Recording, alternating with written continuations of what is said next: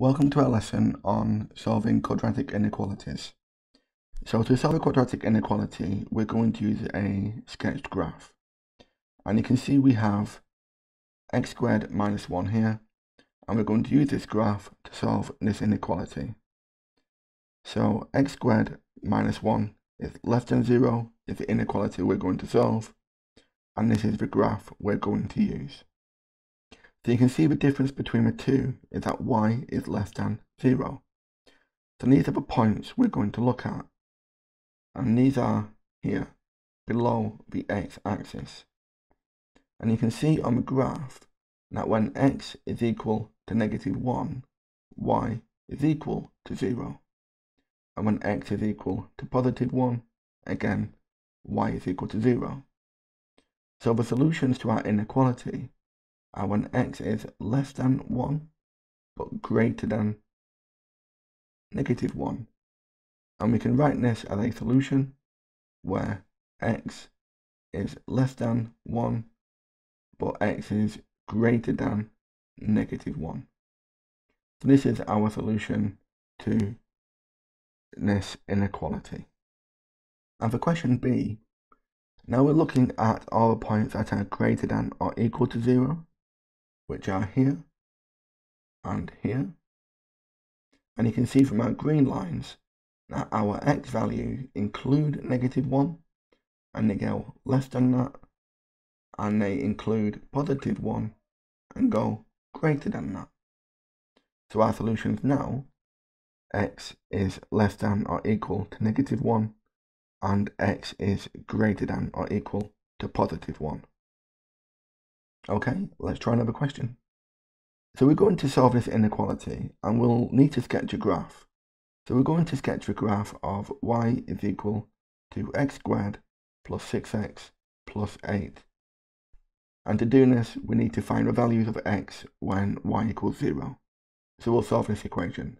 And we can solve this equation by factorizing. So we need two numbers that multiply to make 8 but add to make 6. And these are +2 and +4. So when y is equal to 0, x will equal -2 and x will equal -4. So this is our sketch over here. We have -4 and -2. And when x is equal to 0, y will be 8. So this is a sketch of our quadratic.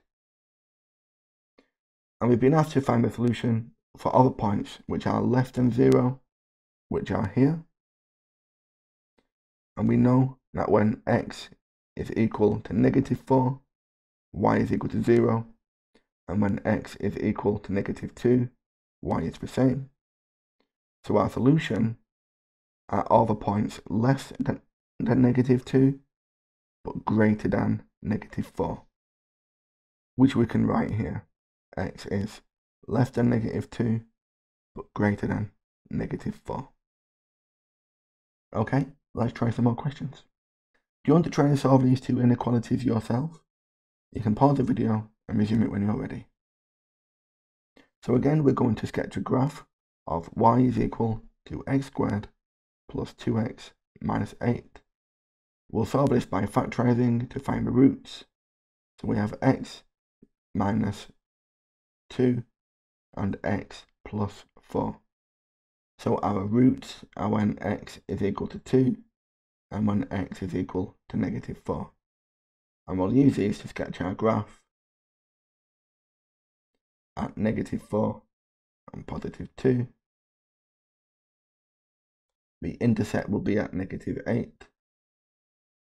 And the part A, we're looking at the points greater than or equal to 0, which are here and here. So x is equal and greater than 2, and equal and less than -4. And the part B, we're looking at all the points that are less than 0, which are in green over here. So you can see that x is less than 2, but greater than -4. Okay, let's do one more question. So do you want to try and solve this inequality? You can pause the video and resume it when you're ready.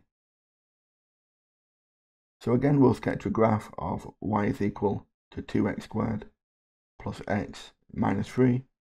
It's a little bit more complicated to solve for 0, but we'll have 2x in one bracket, x in the other. We need two numbers that multiply to make negative 3. One of them is doubled, which will go here. So we can have negative 1 and 3, or 1 and negative 3. If we double the negative 1 to make negative 2, and then add the 3, we will get the positive x.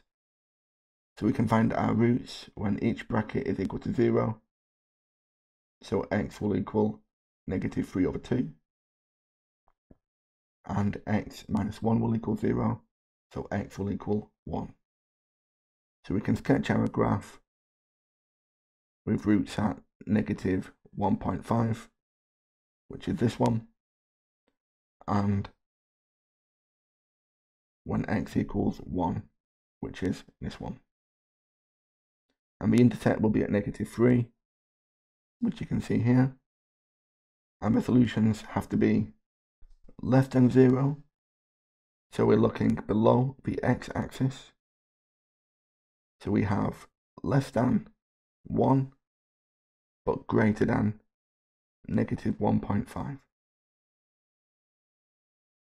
So this is our solution.